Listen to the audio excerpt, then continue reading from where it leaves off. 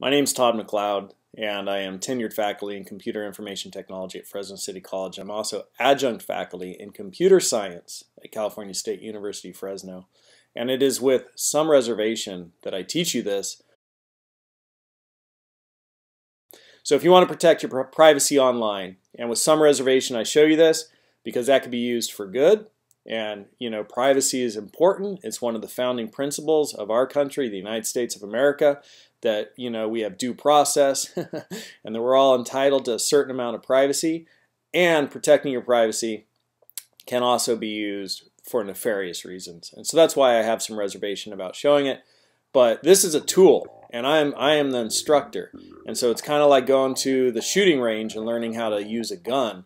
I'm teaching you how to use a really powerful tool, and whether or not you use it for good, to protect society, for the greater good of everybody in our civilization, to keep everybody safe, to hunt, provide meat, whether or not you use the tool for good, or if you use it for bad, to go out and hurt people, to propagate crimes, to do things which are harmful. That's you. That's on your ethics, your conscience. Me, I'm just showing you how to use the tool. I'm the firearms instructor. So the first thing you need to understand is when you connect to the internet, and here's you on your computer. When you connect to the internet, you go through an ISP. And an ISP is your internet service provider. It's whoever you pay to get internet access. You're paying somebody every month, unless you're stopping by Starbucks. You're paying somebody every month to get online. And so that's your internet service provider. And your internet service provider sees everything you do. They see everything you do unless you take steps to protect it. So one of the first things you could do is use incognito browsing. And so inside Google Chrome, and I recommend Google Chrome as the browser you should use for just general day-to-day use. Second to that would be Microsoft Edge. But inside Google Chrome, you could go into New Incognito Window. So what does that mean when you come into an incognito window? This means that the websites I visit are not going to be able to track my information. Only the websites I visit. My ISP is still going to be able to see what I'm doing. And there's a nice warning here when you launch this. Pages you view in incognito tabs won't stick around in your browser's history, so they're not going to be in your history. So if you're concerned about, not having somebody in your family know that, hey, you went to these websites, this is one of the things that, it's going to stop your browser from recording that. When you do searches, that auto completion, it's going to not record any of that or pop up things in your auto completion that you've been to this site before. It's going to stop cookies from being put on your website, so other third-party websites that you're visiting won't be able to track you. And your search history after you've closed all of your incognito tabs won't be tracked. Any files you download or bookmarks you create will be kept. So, however, you aren't invisible. Going incognito doesn't hide your browsing from your employer, your internet service provider, or the websites you visit. Right? So if you do go to a website, they're not going to be able to track you, but they will still see information that, like, hey, this is the ISP, internet service provider you're coming from, and they'll see your IP address stuff, and so that's still not protecting your identity completely. So this is just the first step. It's just kind of a very thin step for protecting your identity online, going incognito. And your ISP will still be seeing and keeping logs of everything you do. So that's just the first step. So the next thing we could do to protect our identity is we could use a VPN. What does a VPN do? So I searched for, does your VPN connection go through your ISP? And here is a diagram. I just wanted to find a nice picture that shows what happens. So here you are in your computer, and then you connect to another computer, and you do this with encryption. Okay, so everything is encrypted, and you're still going through your ISP because that's what gives you connection to the internet. But first you connect to this computer, you make a secure encrypted connection, and then all of your traffic is encrypted. It's jumbled. It can't be read.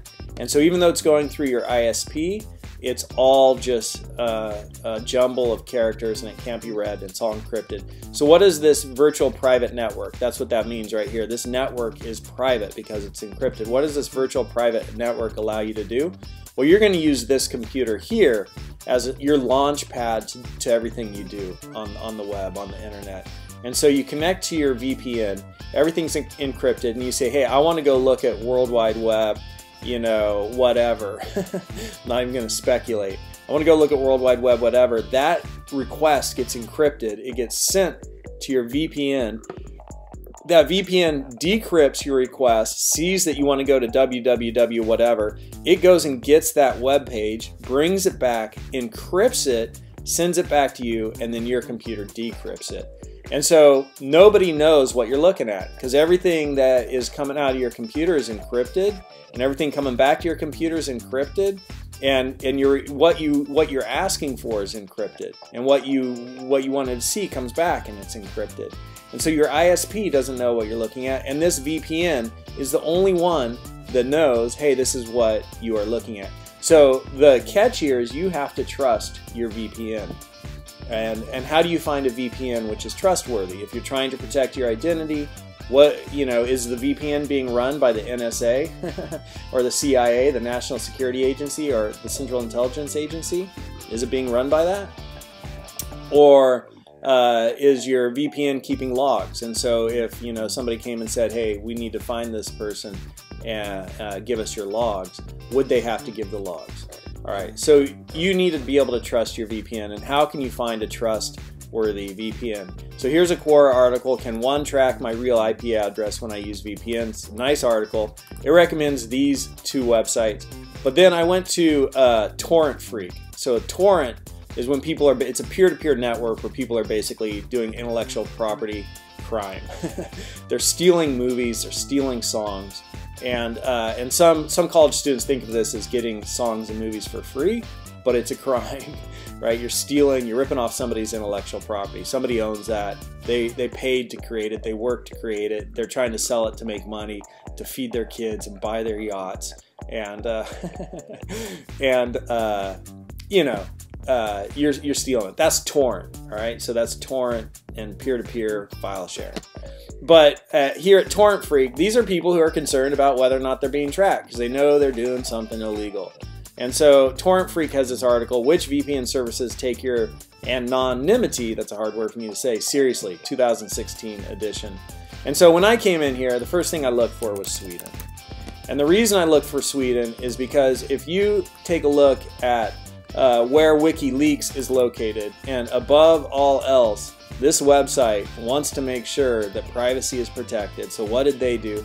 WikiLeaks is located in Sweden. Why are they located in Sweden?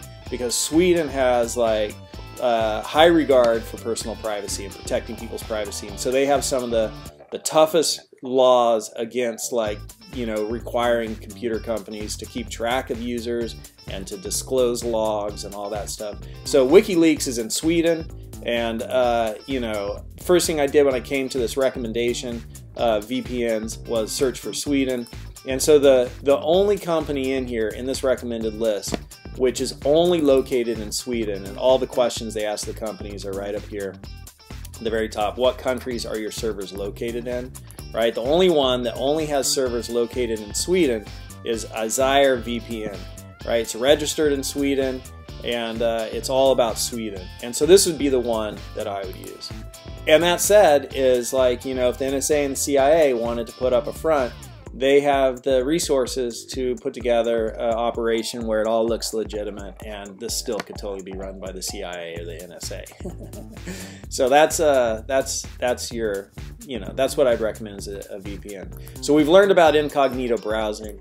We've learned about VPNs, virtual private networks, and what you do is you just come down here and you pay like $5 a month, and then you're able to have a secure encryption to them, and then go do stuff from that server. All right, and if you don't want them to track your credit card, you could even go in and you could pay with set up some sort of anonymous email, but that'd still be traceable to you. But you could get Bitcoin, and so Bitcoin is currency which hides your identity, and you could pay with Bitcoin if you don't even want to use a credit card, because then you could create it completely like who you are doesn't hide your identity, but then your IP address is still visible to these people because they're sending stuff back to you, and your IP address is your address on the web, where you are on the web. All right, so that's Desire. So how would you then kind of take one more step to protect your identity if you really wanted to get hardcore and do everything you could to protect your privacy? The next thing you do is you'd use Tor. And Tor stands for the Onion Router. And they call it the Onion Router because there's all these different layers of encryption to using a Tor browser and using the Tor network. And so it's like an onion. You just keep peeling off layers. And the way it works, just in real basic terms, is that once you start using a Tor browser, you make a request and it goes to the next person in the Tor network, and then that person sends it to the next person, and it just keeps peeling off these layers of encryption, and there's this chain of connections that your request gets sent through and returned through. But each point in the connection, each node in the connection, only knows where the request came from and where it went from. So it doesn't know all the way upstream or downstream. It only knows the step before and the step after. So there's no like one person in the connection that knows where this originally came from, and so it's all anonymous. So that's just like the next layer of encryption. And so here I just found it interesting. Has the FBI, NSA run any commercial VPNs? And it says, how would you know? Right? It's never been leaked or disclosed, but that was just an interesting thing to look at.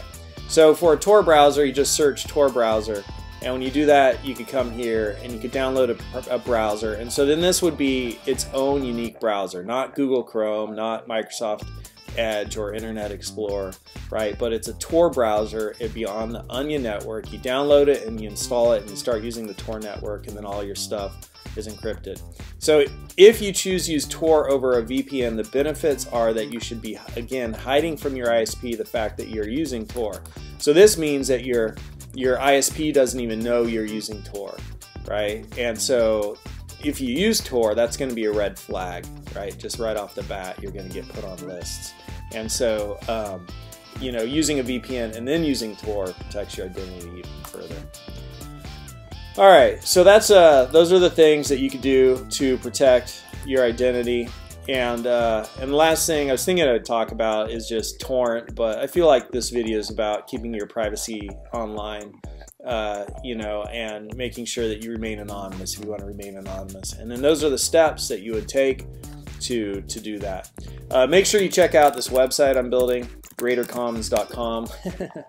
It's I'm an academic, a teacher, and this is like for the greater good of all humanity, where anybody could teach anything and anybody could go there and learn.